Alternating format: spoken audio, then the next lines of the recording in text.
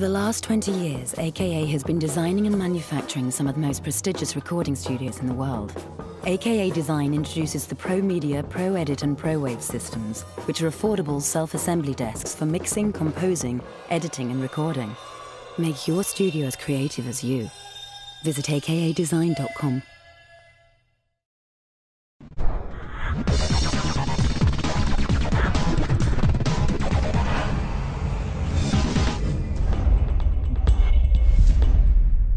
So again, here at the Holdan stand, I've got Richard with me this time, who's going to give us a little overview of this little beauty. It's the Panasonic 250.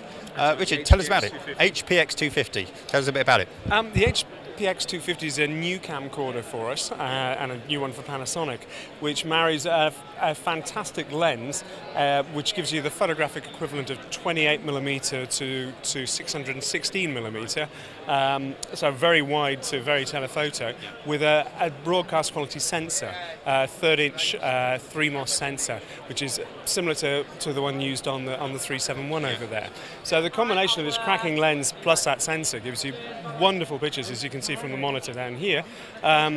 Very good low light performance, very low noise, and it marries this to P2 recording.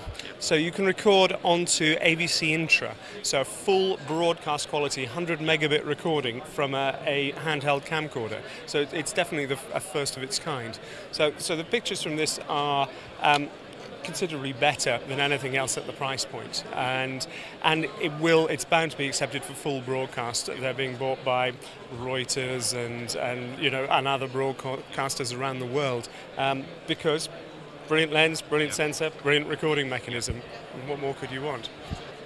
So is this camera shipping now? It is, that's right. It's shipping, and the list price is £4,660. And for that, you're getting a hell of a lot of camera. It's, as I say, broadcast quality, P2 recording, 28 616mm lens, and cracking great pictures. But also, a couple of interesting features on the 250 are a gen-lock input and a timecode input. If you're synchronizing multiple cameras, that's very useful. It also has something called a flash band. It's a sort of flash band electronic filter, which, if you're at a press conference, you've got lots of flash guns firing. A lot of CMOS cameras would have trouble with this, but this has an electronic filter to get rid of the problems that mean that every other field in your shot go white.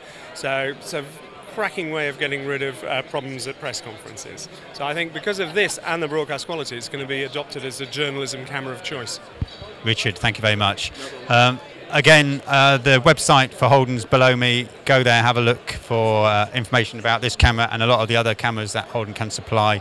And again, keep track of us at broadcastshow.com.